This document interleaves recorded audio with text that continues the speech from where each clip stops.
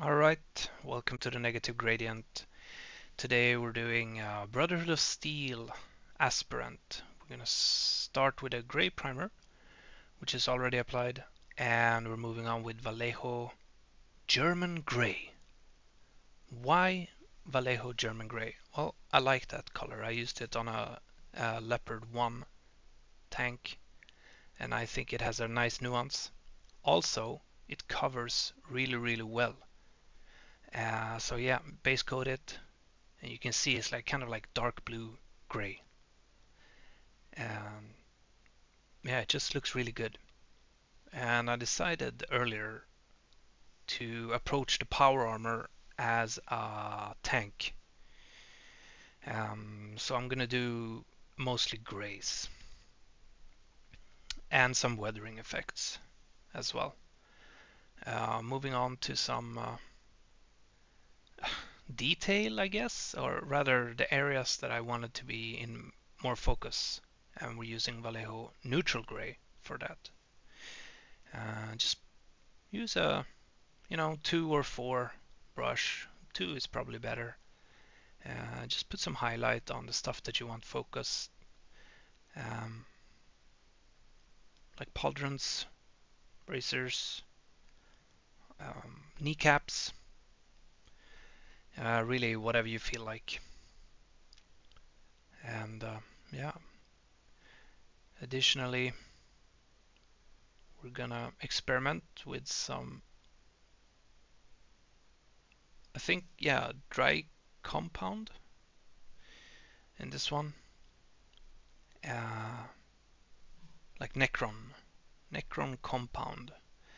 So we'll see how that turns out. Yeah, just take it slowly,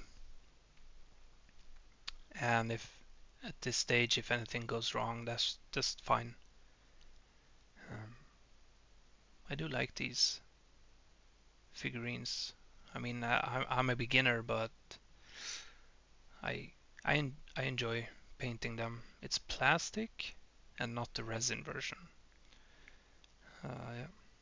So here you can see I'm trying to get like I'm, I'm using the darker color as a shade, kind of just make sure there are no white sticking out or whatever.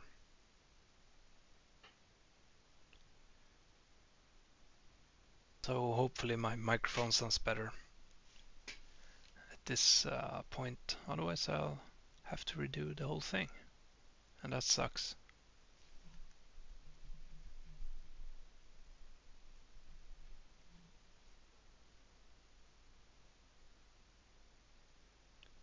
Some red, some white.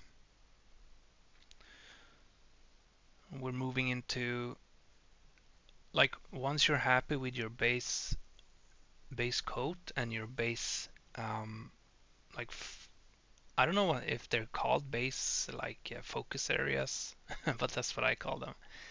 So then you can start to add even more like pop to certain details, like the crest on the chest, the kneecaps, the ridges. We're gonna